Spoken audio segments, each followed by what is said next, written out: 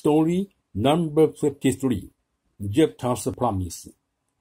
Have you ever made a promise and later found it hard to keep?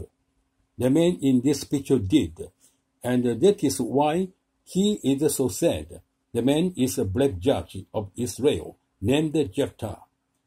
Jephthah lives at a time when the Israelites are no longer worshipping Jehovah. They are again doing what is bad. So Jehovah lets the people of Amဣmon hurt them.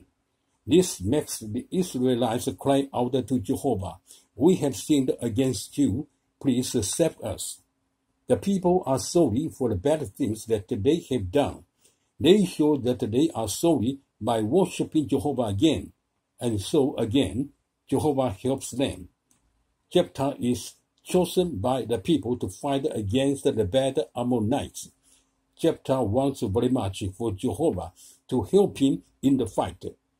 So he promises Jehovah, "If you will give me victory over the Ammonites, the first person that comes out of my house to meet me when I return from the victory, I will give it to you." Jehovah listens to Jephthah's promise, and he helps him to win the victory. When Jephthah returns home, do you know who the first one is to come out to meet him? It is his daughter, who is his only child. "Oh, my daughter," Jephthah cries, "what a sadness you are bringing me. But I have made a promise to Jehovah, and I can't take it back." When Jephthah's daughter learns about his promise, at first she is sad too, for it means that she will have to leave her father and friends, but she will spend the rest of her life serving Jehovah at his tabernacle in Shiloh. So she tells her father, "If you have made a promise to Jehovah, you must keep it."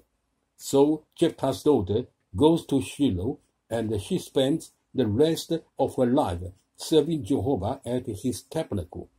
4 days out of every year, the women of Israel go to visit her there, and they have a happy time together.